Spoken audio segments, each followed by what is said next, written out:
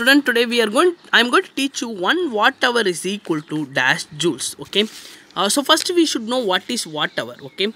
Power is equal to work done by time. So work done is equal to power into time. So here power is given as a watt, time is given as a hour. Okay.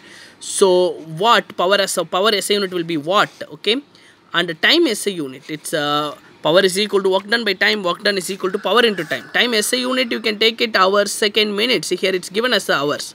So watt hour is going to represent as work done. Work done we can call it is a energy. Okay, that means they are given as a energy SI unit is a watt hour. Energy SI unit will be watt hour. Okay, now the question, 1 watt hour is equal to dash joule. Okay, so 1 watt hour, okay, it is a SI unit of energy. Okay, so that means energy unit will get the joule. Okay, so that means 1 watt hour is equal to dash joule. Okay, 1 watt into 1 hour. 1 hour is 60 into 60. Okay, seconds. So we'll get as 3600 watt second. We got as a watt second. Okay, so watt second is a SI unit of watt into second. We can take it as a SI unit of joules. Okay, so 3600 joules we got as a watt hour. 1 watt hour is a 3600 joules.